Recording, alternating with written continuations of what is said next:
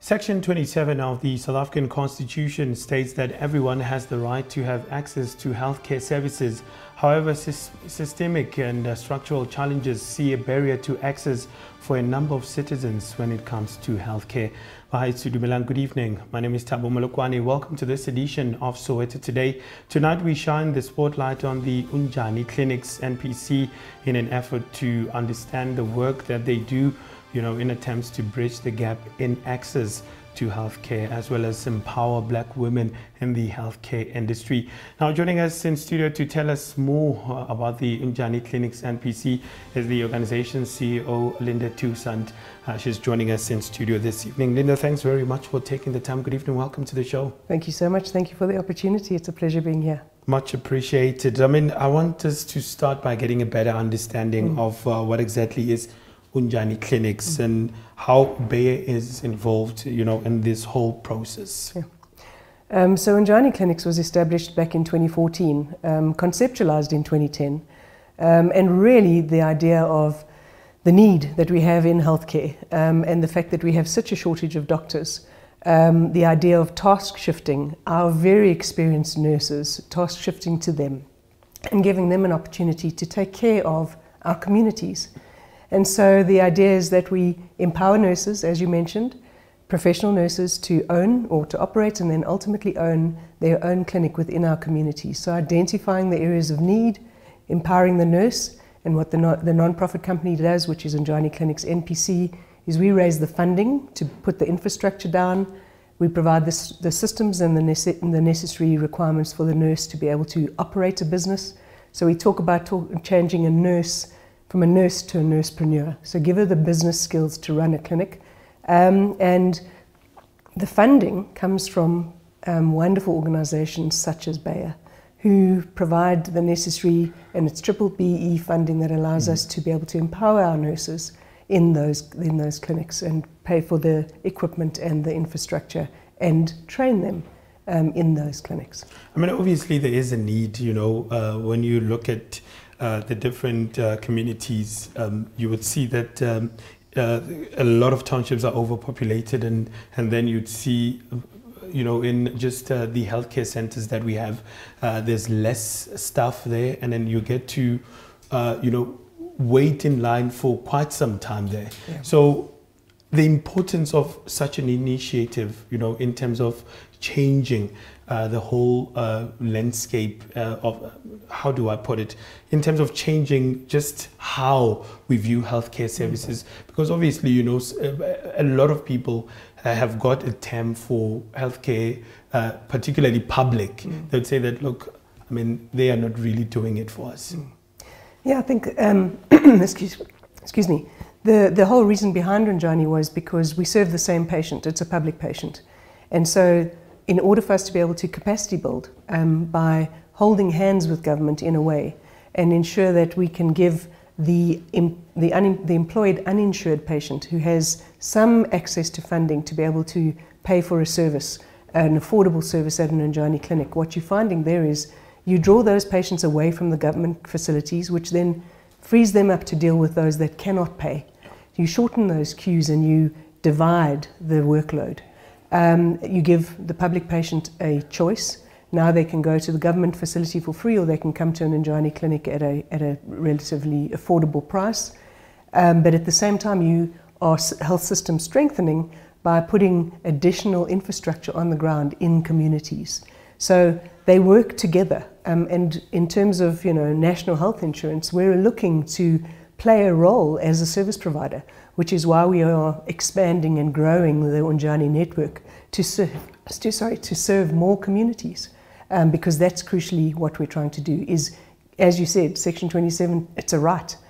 People need to have access to the healthcare that they need. Let's talk about the process that is involved, when applying for assistance, and what criteria do you look for, when you decide on a good candidate to receive the assistance to offer these services? So it's a very long process that the nurses go through. The application is made on our website. The nurses need to meet certain selection criteria. So they must be primary healthcare trained. They must have 5 to 10 years worth of primary healthcare experience because they would be operating on their own. They are NEMAT certified, which means they can do nurse-initiated management of antiretroviral therapy. They have a dispensing course that they've done, and they have the necessary experience to be able to operate a clinic on their own. So while we have doctor oversight and we have access to doctors through our virtual platforms, the nurse operates her clinic as a nurse-led clinic, and she employs the staff into that clinic as well. So it's quite a process she goes through. Once she's made that application and meets that criteria, we then ask her to identify the area in which she wants to open a clinic. And the reason we do that is because you want the nurse to have come from a community, and the community accepts her. And it's more of a rural thing when it's rural-based clinics. Yeah. They must be from their community, and so they are trusted members of their community, and people support their clinic then. What is the assistance like in terms of day-to-day, running of the clinic? In terms of skills development, you're just saying that, they've attended the different courses. Obviously, a certain, in terms of experience and stuff. How are you assisting them in terms of the day-to-day running of the clinics? Sorry again. So the whole idea behind this is we take experienced nurses. So we don't need to teach them to be clinicians. They have an area in which they can then operate their clinical skills. We provide standard operating procedures, so very much on social franchising principles, where the non-profit company is the franchisor, the nurses are the franchisees. We're non-commercial in nature, and they are commercial because they charge for their services. But the support that we give is the standard operating procedures of running an Unjani clinic. They go through the training of that.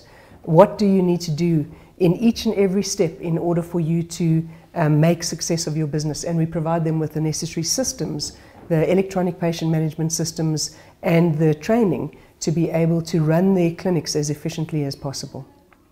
I want us to park it there, Lynda. We will continue the conversation after the ad break. Do stay with us. We will bring in Sister Susan Mdlalose to the conversation just to talk to us as one of the beneficiaries of the Bayer funding. Do stay with us. Don't go anywhere. Welcome back. You're still watching Soweto Today. Before the ad break, we started the conversation on Unjani Clinics NPC and what is it that they do with the organization's CEO, Lynda Toussaint, who is still joining us in studio this evening. Now, to help us unpack the conversation further, we are now joined by Sister Susan Mdlalose, who is a nurse and beneficiary of the Bayer funding. Sister Susan, thanks very much for joining us. I know you prefer us to call you Sister Tiny, so I'll stick to that. Sister Tiny, how are you? I'm well, thank you. Thank you for the opportunity. Much appreciated. I mean, as a beneficiary of this, wonderful initiative, maybe just take us through, how this has helped you and also the impact that you are making in the community that you're based in. Okay. Firstly, I will start by saying I joined Unjani during COVID. I saw nurses working and toiling away and dying, saving the community and saving the nation. And I decided I want to be there in the midst of the action. We must die together. We must take care of our communities, and I want to be in the community taking care of people and making a difference and changing lives. And that's what motivated me to want to open an Unjani clinic. I went through the processes. Lynda has alluded to that. I applied, and the clinic that I'm running is at Lufereng in Soweto. The area doesn't have a clinic. It's a huge area which is a combination of, we call it bond houses. I don't know what's the best way to call them. You have RDP houses and then you have flats. So it's a very huge population. There's no clinic there. So I saw a need to open a clinic and serve the community, because when we were doing the community survey, some of the comments we got is that senior citizens walk a distance to get to the local clinic. And I like the Unjani model. We're bridging between a private doctor, someone who has a medical aid, and also the local government clinic. We are somewhere in the middle. Someone who cannot afford to pay a medical aid, but don't want to stand in the long queues in the local government clinic and listen to some of the shortages that they're having, may choose to come to Unjani if they can afford the minimal fee. Because remember, we are saying we are offering quality primary healthcare services at affordable prices. So that is what we are really emphasizing, because we are serving local communities. So I think that really caught me. I like to serve, I like to be at the center of serving the community, but also I am business minded. I like to look at it as a business. So I was attracted to the model because it's a combination of the two. I get to fulfill what I am passionate about, and I get to change lives in the communities, and I get to grow as a businesswoman as well. So it's a very good model, because once you join, there is a lot of mentoring and coaching that goes on, and there are some trainings that we get as well. And I think for someone who hasn't been into business before, let's say typical nurse, it's very valuable to get business training and coaching, because that's not what you do when you work at the clinic. Before we continue with the mentorships and other things, how is the community receiving this? You know, obviously, as you said, that people were walking distances. I mean, a big community such as that without any clinic of some sort, somehow, you know, it's very difficult to travel somewhere else. But let's talk about the importance of just that community setup, and also how they have received this. I know that it's still new, but how are they receiving it? Okay, we're having a very good reception in the community, and I'm glad about it. I matched with the community. My clinic hires local people. I think 100% of the people who work at the clinic belong to the same community. So the community identifies with our clinic. They're very protective. I must say, in the 2.5 years, we've never had a break-in. We've never had, I know we get exposed to a lot of crime because we're running private practice. There's a lot of cash that comes in. We use cash, cards, and medical aids. So, but we've never been exposed to that, and we are based out at the back of a school. So we also have a very good relationship with the school. The schools around, there's a primary school and a high school, so our relationship is very good. I must say the reception has been positive. If I see a go-go coming to do a consultation, and as nurses we focus on, you know, we spend time with our patients generally. We don't do what's the problem and quickly and chase them away. So we really spend our time to listen to them, to get to know them, to create that rapport even before we provide the service. So I formed these bonds with a lot of families, because I would have Gogo. Sometimes I don't know that I'm seeing the whole family until Gogo comes and tells me, you have seen my husband, he came, he had flu, and you have seen my son-in-law, you have seen my grandchild. So they bring the whole family comes because of the kind of service that we are providing. And I think it's an encouragement to me, being in the community, that they see me as one of their own, and they feel that the care we provide is good. And they actually pull others to come and utilize the service. So it's very encouraging to us to say, I didn't make a mistake by coming here. I think it was a good choice. And they're appreciative of the fact that they don't have to walk a distance. It's right there, close to them. And I think that's what the Unjani model is all about. You go to where the community is, you set up the clinic there, service the local community so they don't have to walk a long distance. We get a lot of emergencies that we deal with. And I must say it's life-saving for them to be able to access the clinic quickly, and even before we are in a position to call an ambulance if it's a condition that requires referral to a hospital. But we are able to stabilize the patient and then keep them there calm and controlled, and we take care of them while waiting for the ambulance. So it's very valuable to us to see us changing lives, but I think it's more valuable to the community to have us there. I'm sorry. Lynda, I want to come to you, but we're going to take a quick short break. You know, just to look at, you've used the word, you know, Nursepreneurs.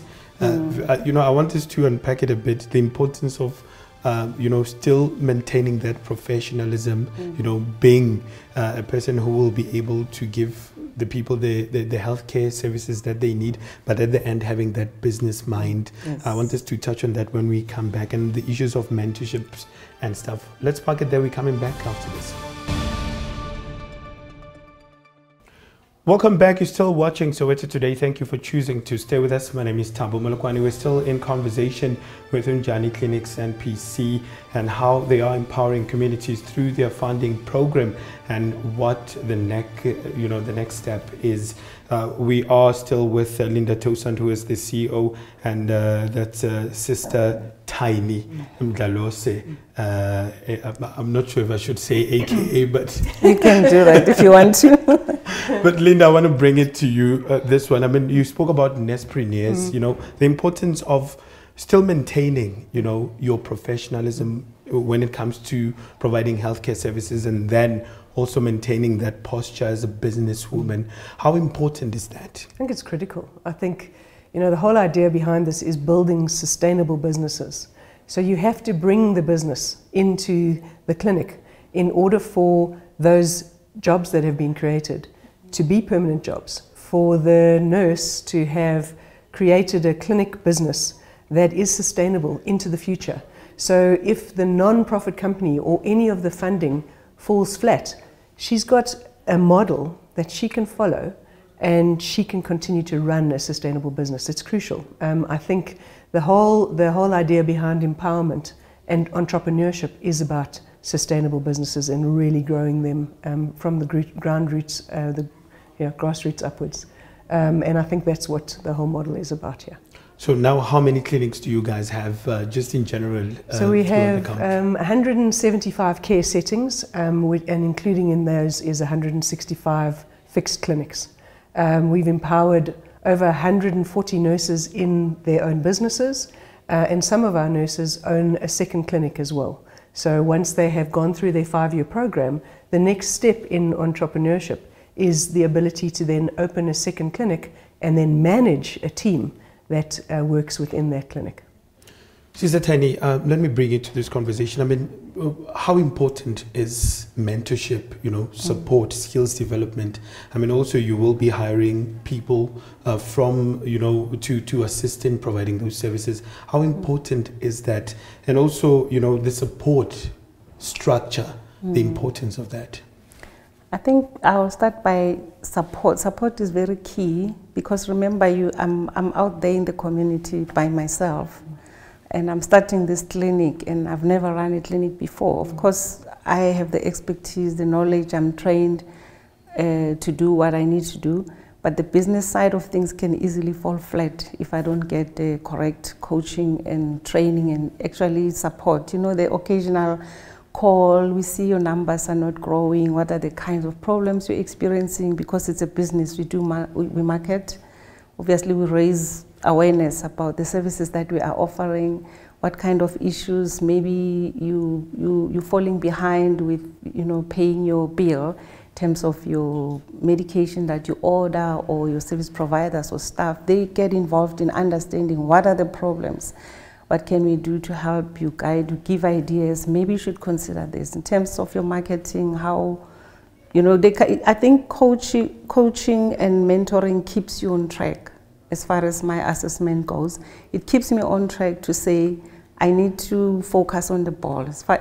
Even though I'm offering services, I'm taking care of the community, but my eye must never lose on the ball of the fact that I'm a businesswoman.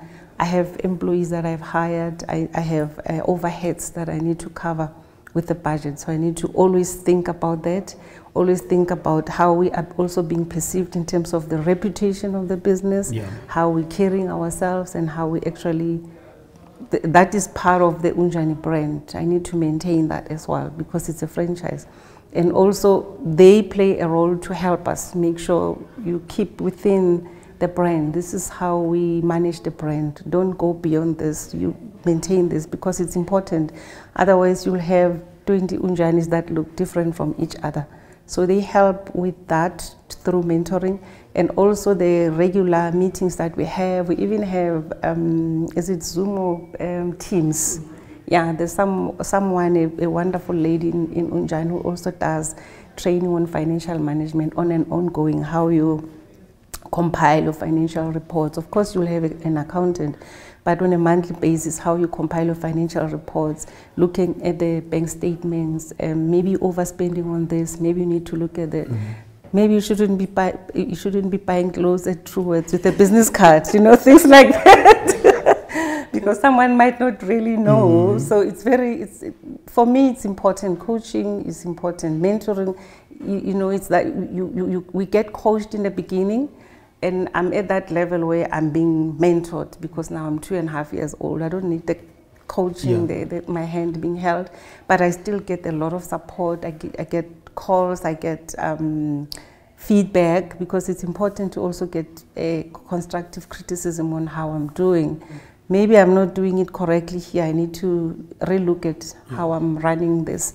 So it helps, and the trainings that they provide also really does empower us a lot. Lynda, before I bring you to this, just in brief, you know, how do we then allay the fears? I mean, you know, you spoke about the reputation of the business itself. Everyone knows, you know, they've got a certain view of how healthcare is in this country, particularly public.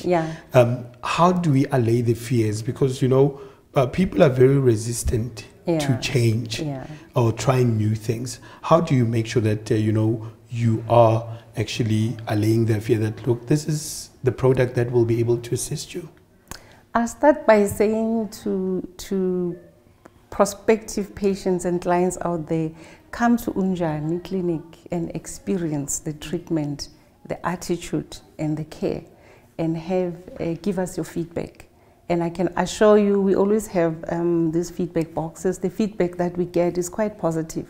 Of course, you don't expect the positives only. You also expect a bit of criticism so that we can improve on waiting time, on maybe someone came at the reception and they were not received properly, or there was a bit of rudeness. So we need to deal with that, to root that out, to make sure that we improve on our services. So it's quite key, actually. Lynda, let me close it off with you. I mean, where can people find more information, you know, as far as the application process, and also can they do it online? Is all the information available on your social media pages? How do they get in touch? Great. So on our website, www.unjaniclinic.co.za, nurses can go and make application on the page, and all of our clients can find their closest Unjani clinic on that same website.